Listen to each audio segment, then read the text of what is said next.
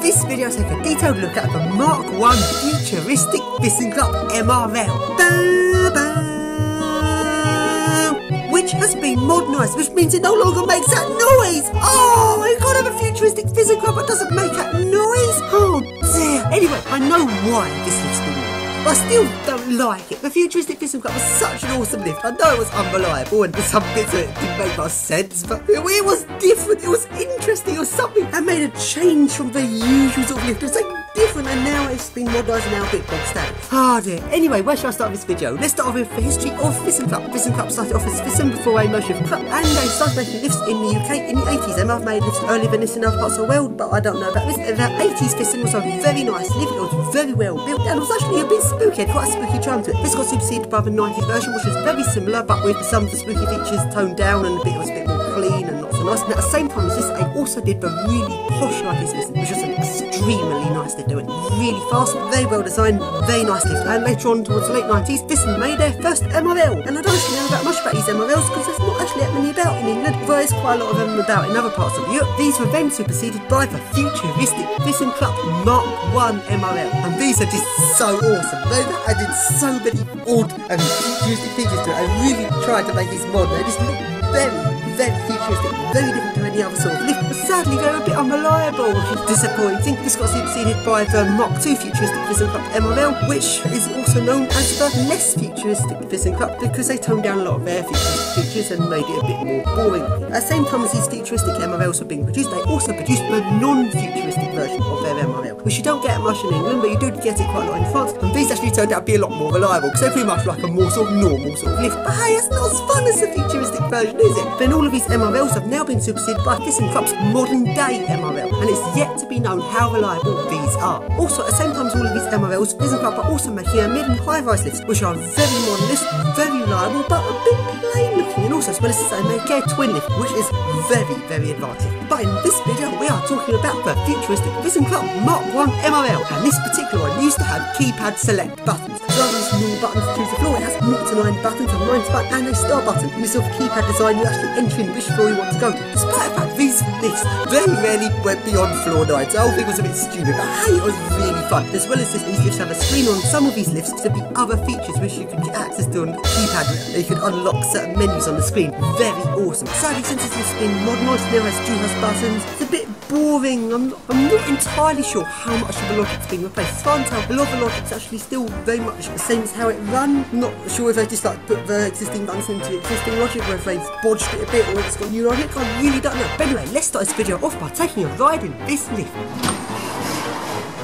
Going up. Please mind the doors. Doors closing. Going up.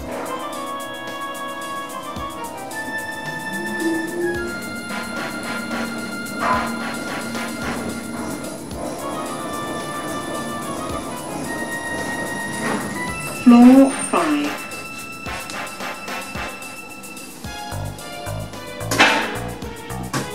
Doors open.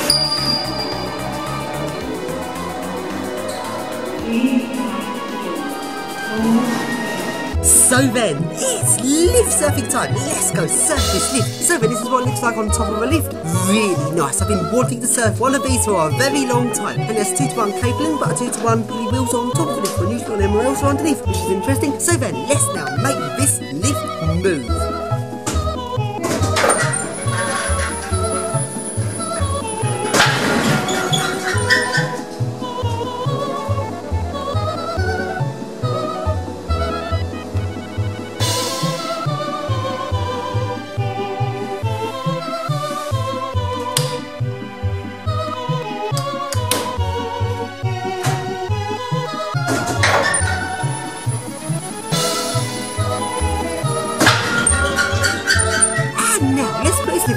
Automatic mode. In automatic mode, this lift goes down 2 floors below the current floor. It does this at inspection speed, so you don't get a full speed ride in it. Very disappointing, and I won't be able to get a full speed ride by someone else calling a lift while I'm on top of it because this is late at night, as I was hoping to open up a logic cabinet. So that's disappointing. Looks like I'm not going to get a full speed ride.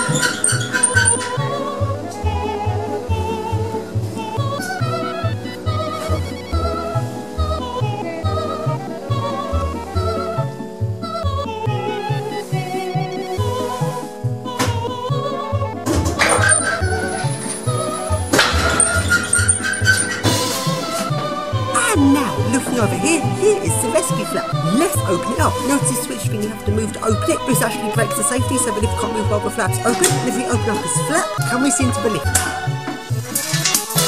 Nope, we can't because the lighting is in the way. What idiot designed this? And here is the motor. Wow, just look at that. Now that's actually quite a different design of motor to a lot of other MRLs, because a lot of them have these very sort of small motors like a Gen 2 and the Schindler, or alternatively EcoDisc has like a flat motor down the side of the shaft. Now this is very different. This actually looks like a more sort of a normal sort of lift motor, and it's just weird that it's got this little beam hanging off the main beam at the top.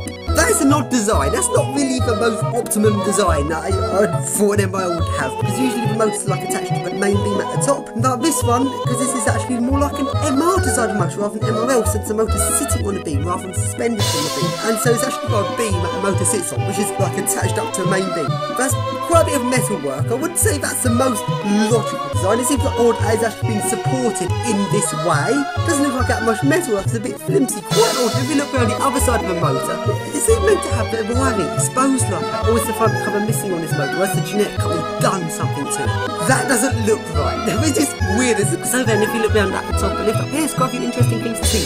These boxes, there we can see kinetic resistance for it to dissipate the energy when it goes in kinetic mode. Lots of interesting stuff. Quite odd look at these MRLs, because some of them are like really compact and not much to them, while other ones have loads of bits of equipment all dotted about at the top of the lift shaft. Sadly though, I can't see any instruction manuals anywhere. That's one of the best bits about serving his MRLs, is looking at the instruction manual. Oh well.